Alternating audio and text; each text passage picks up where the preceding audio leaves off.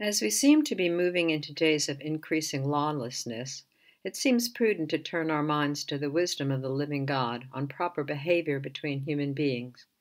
In fact, he gave some rules on Mount Sinai over 3,500 years ago. Imagine, if you will, a beautiful stone, blue and semi-transparent, engraved by the finger of the living God.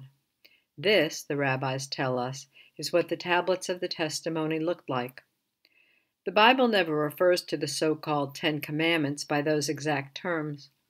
The physical item has several names: the tablets of the covenant in Deuteronomy 9:9, the stone tablets in Exodus 24:12, and the tablets of the testimony in Exodus 31:18.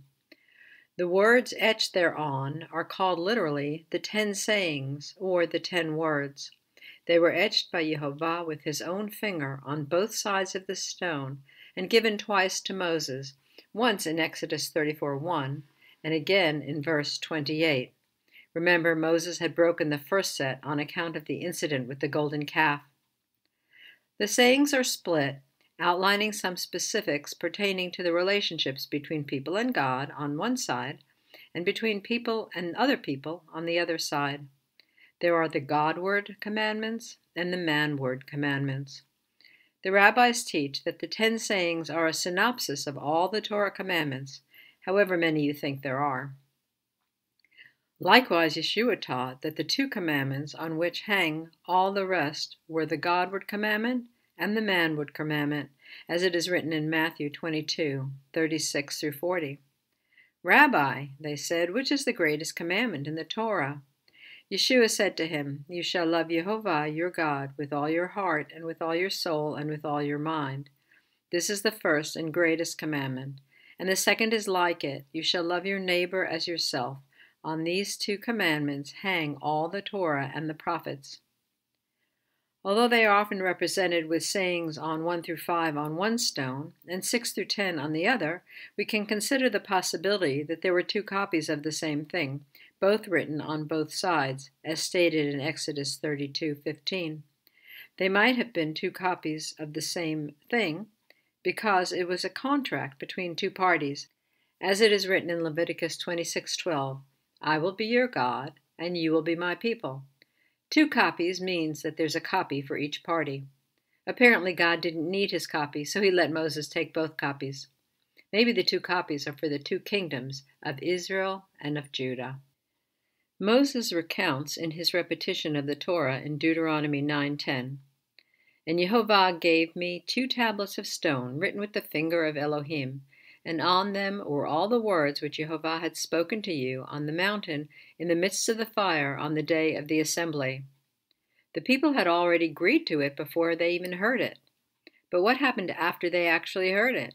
They said, "Moses, you tell us what God says, and we'll listen, but don't let God speak directly to us because we may die. It's too much for us. Thunder, lightning, noise, roaring fires. It's too scary. Moses, you go."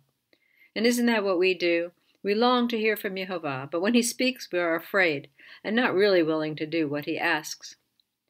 Eventually, Jehovah gave his people a new set of tablets, those of flesh, as promised by the prophets in Jeremiah 31:3-33, and Ezekiel 36:26-27. Paul also wrote in 2 Corinthians 3:3, "Clearly you are an epistle of Messiah ministered by us, written not with ink, but with the Spirit of the living God, not on tablets of stone, but on tablets of flesh, that is, of the heart." One reason that Paul refers specifically to the ink in this passage is because he is making an analogy between the etching of stone and of our hearts. Neither is written with ink, which is separate from and can be removed from paper. When something is engraved in rock, it cannot come off. The shape of the rock is changed permanently and cannot be restored to its original shape. So should our hearts be. As members of the covenant, once Jehovah has engraved his word upon them. The first of the 10 sayings is, "I am Jehovah, your God, who brought you up out of the land of Egypt." If you do not know who your God is, the rest of the commandments are meaningless in your life. The second is, "Thou shalt have no other gods before me, and thou shalt not make idols." 3. Don't use the name of God in vain. What does in vain mean? For nothing. It's useless. 4. Remember the Sabbath day to keep it holy. Holy means set apart and different. There are 6 specific requirements in the Bible. 3 of them are in Exodus 20. Don't do any work. Don't let your maidservant do any work. Don't let your animals do any work. In Nehemiah 13:17-22, it tells us not to buy or sell. In Exodus 35:3, we learn that you shouldn't light a fire, and we see that God required the man who was collecting sticks on the Sabbath day to be stoned to death. The last requirement is in the New Testament, where it talks about a Sabbath day's walk. Although this is an oral law, it was ordained by the time of Yeshua, or it would not appear in the New Testament. 5. Honor your parents. 6. Do not murder. 7. Do not commit adultery. 8. Do not steal. 9. Do not bear false testimony. 10. Do not covet.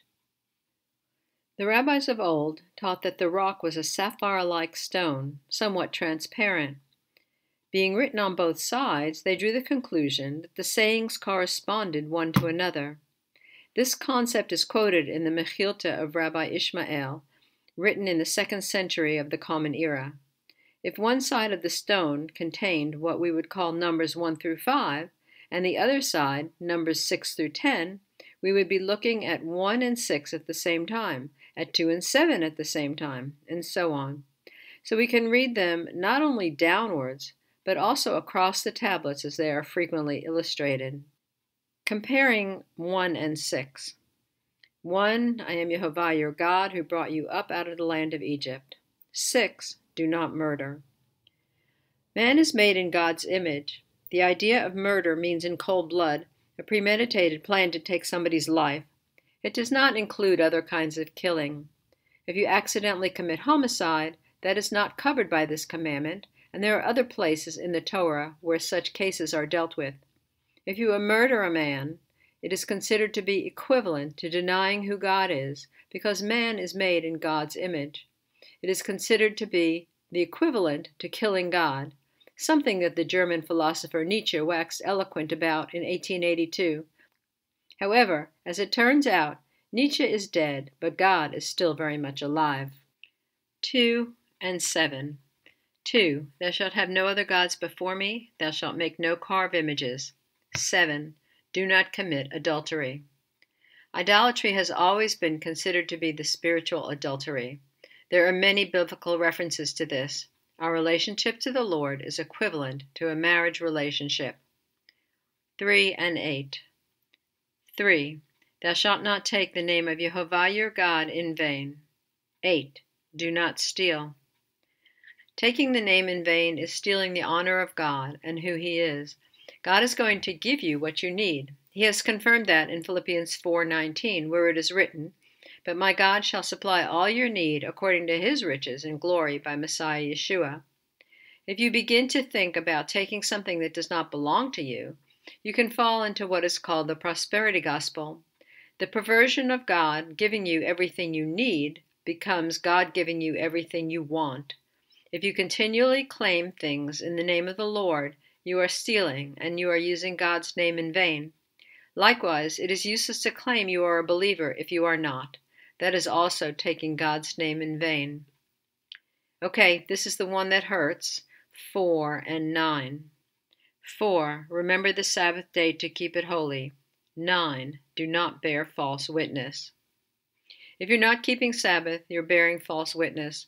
Sabbath is a sign between the believer and the Lord forever, as it is written in Exodus 31:16 and 17. Finally, 5 and 10. 5. Honor your father and your mother, that it may go well with you. 10. Do not covet. Many people desire to have circumstances other than the ones that they find themselves in, including wishing that they had different parents. This is not to condone the ill behavior that some people have received at the hand of their parents or other authority figures. Yehovah in no way condones abuse. If there is any way in which you can honor your parents for anything, then honor them. But there are people with this attitude. My life would be better if I just had the right parents, and by extension, the right boss, the right pastor, and so on. As a result, they neither take responsibility for their own actions, nor do they accept what they have been given as from the hand of the Lord. Their bitterness will eventually outweigh their gratitude. Honoring one's parents is equivalent to honoring God. Not coveting is equivalent to honoring your neighbor by honoring his possessions as being his and having been given to him by God. Now, there are those believers who will try to disavow that Yeshua confirmed all the commandments, especially the painful fourth one, by pointing to the story of the rich young ruler. In Matthew 19:16, the young man asks what he must do to inherit eternal life. Yeshua quotes in verse 18, "Do not murder, do not commit adultery, do not steal, do not testify falsely, honor your father and your mother, and love your neighbor as yourself." The fact that he answers sayings 6, 7, 8, 9, and 5 points to each of their doubles, that is, 1, 2, 3, 4, and 10. This is equivalent to saying, do all of them, all of these 10. According to the traditional Midrash, he includes keeping Sabbath as part of the 10. One more interesting fact about the tablets is that the second tablet, the manward commandments, has 26 words. This is the gematria for God's name, Yud-He-Vav-He. It is a reminder that he considers the manward commandments equivalent to the Godward commandments. As it is written in 1 John 4:20 and 21, "If a man say, I love God, and hates his brother, he is a liar. For he that loves not his brother whom he has seen, how can he love God whom he has not seen? And this commandment have we from him, that he who loves God loves his brother also."